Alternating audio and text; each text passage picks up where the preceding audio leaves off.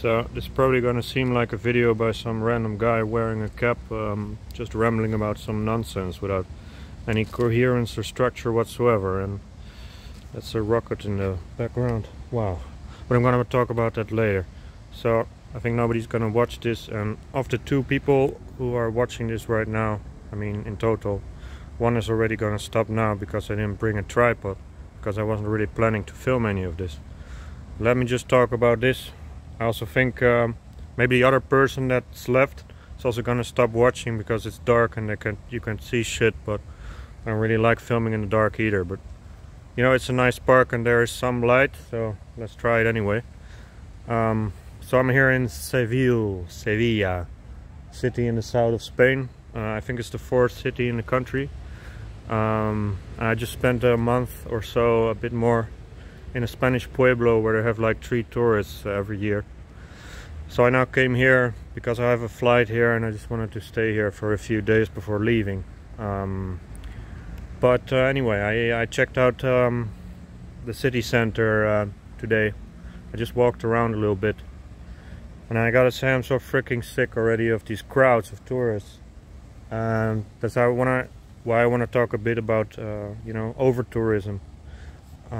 Because it seems to me if you live like in a city like this or in a city like Amsterdam, my country, you just go nuts because of all these tourists. And you know, I'm sure that a lot of people still really like making these city trips to wherever, like Malaga is very popular I think currently, or just to Madrid or Barcelona. But man, if you're walking around that city center, it's just these masses of tourists, and it's not even the summer, right? It's like a pretty random time of the year to be here. But it's just full of these fucking tourists, and I'm one of them too, so I'm part of the prom, you know. I'm walking there looking like a tourist as well. Well, I speak Spanish, so maybe I'm slightly less annoying if I asked for food in a bar, because they don't have to switch to English. But I'm still probably pretty freaking annoying. So what I did instead, I already had this idea of renting a bike, so I'm going to show you this bike that I rented. And I just decided to just escape the city center and just go somewhere random, like what I enjoy most doing. So I went to this really random Spanish village, and now I went to a really random area. So let me just show you my bike. So I can't even see it, right? But look at my bike. It's a really crappy old Dutch bike, so from my country, and they brought it here and they rent it out to tourists. So they have these bikes with smaller wheels that you can rent that are more standard here, but I found a shop where they had this and I liked it because I'm Dutch. So, and the city is like, it's there's no hills, so I just came back from the mountains, and it's quite nice to be able to cycle again, because it's really easy here and there's a lot of bike paths, so that's a lot of positives also for the people who live here. But just in general, man, it's just so, it makes me crazy to think of what cities in Europe, like what they have to deal with. Like a city doesn't have any feelings, so it's not a literal organism, but it's an organism in the sense it's a little society. People need to live here and they need to live together. And it's a lot of pressure on, for example, for locals. Housing gets more and more expensive. If you look at Malaga, I haven't been there, but I know people who live in Malaga, and they, you know, people are pushed out of the cities because all the expats want to live there, and because of the tourism they rent out apartments to tourists. But man, it makes me, you know, I'm part of the prom being here, but still, you know, I don't really want to participate in this anymore. So when I'm going on a vacation, I think I'd rather just go to some place where nobody goes, because there's nothing interesting. But still, like, the culture is interesting if you're if it's a foreign country. There's still so many things that are really interesting about going to a different place and checking out the culture. And you know, I forgot to say that I stayed here 14 years ago. I started learning Spanish here. I stayed here for a month, and it wasn't as bad as it is now, or maybe that's just my hazy memories, right? I don't know, but it wasn't. It feels at least that it was less bad than it is now. But then I was also part of the prom, so I guess, you know, if you live in a smaller city and you get some tourists, like not a super small village or something, but just a smaller town than the capital, or one of the big cities of a country and you get tourists and you're like, oh, tourists, that's nice. But here it's just, I can't imagine what people are going through with this. So what I did instead, I went to this weird neighborhood here. It's not really a neighborhood, it's more like an area where they have a lot of these like university-like buildings, or you know, companies, like this modern architecture that's pretty much the same everywhere. But here they actually held the World Expo of my birth year. They held it here in Seville. They held it in the past, so you have a place that I know that from my last time staying here. You have a little area where they have a lot of these pavilions from the early 20th century, which is something I really recommend if you do come here. Because, you know, the normal like historical buildings and streets are really nice, but it's just so freaking touristy, and then when you find something that's kind of odd, I always like that. So, actually, I did not find a lot of buildings here that were interesting in terms of like landmarks. I think there was a Moroccan one that looked very Arabic.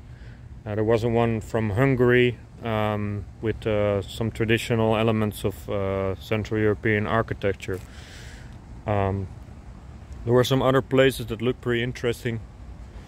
You know, I get the enthusiasm going with this, so you already noticed that I like this a bit more than the standard stuff that everyone's doing. And of course, it's not like I'm the first person who goes out exploring these areas, but it's just like I haven't seen a tourist in about 3 hours or something, so I guess that's a success.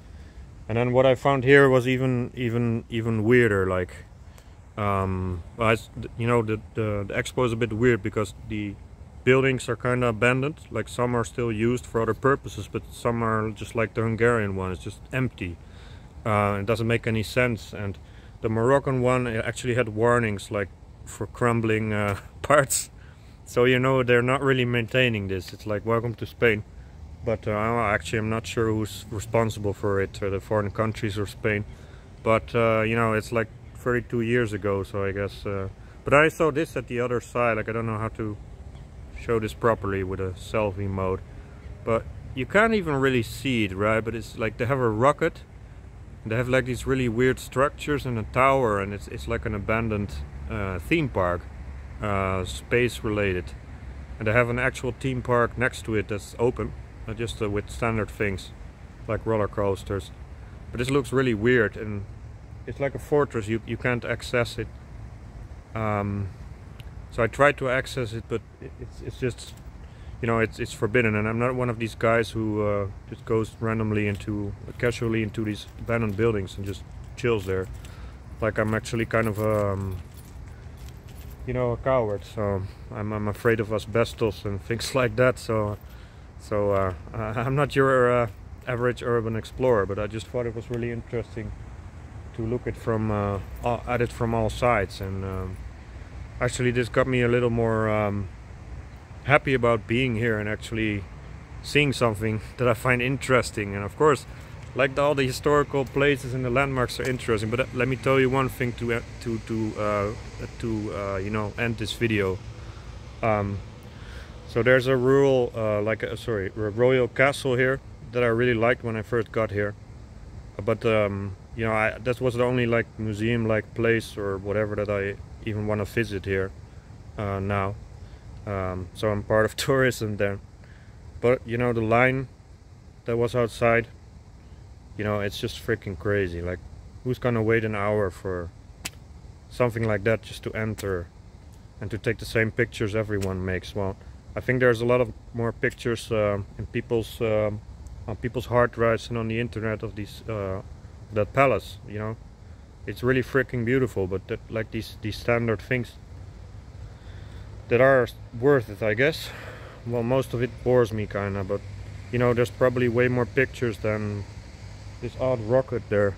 You know, I'm not saying nobody has seen this before, but it's just like a totally different kind of tourism. And is that more sustainable? I don't know. I kind of feel like I'm part of the problem all the time, you know, when I visit places like this. But I guess, you know, what's my point even with this video? But I guess maybe tourism can also be done in a different way. And yeah, that's what I wanted to share.